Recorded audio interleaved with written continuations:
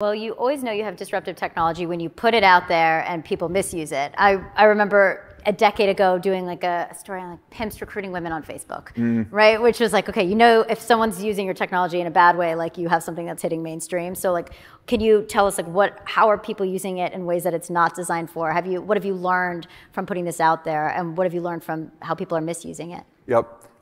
Well, misuse is definitely also very core to what we think about. Part of why we wanted to put this out there was to get feedback, to see how people use it for good and for bad, and to continually tune.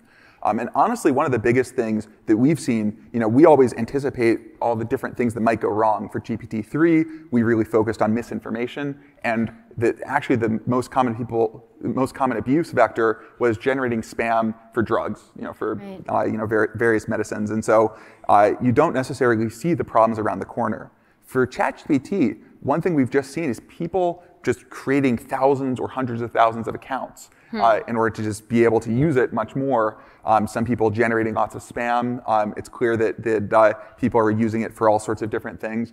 I think for individuals, there's definitely, I think actually, I would say this is an interesting category of, to your point where it says something that is confidently wrong. My drunk frat guy point. Exactly, yeah, over-reliance, right? And thinking, oh, because it said that, it must be true. Yeah. And that's not true for humans. It's not quite true for AIs. Yeah. I think we will get there at one point, but I think that it's going to be a process and something we all need to participate in. Right.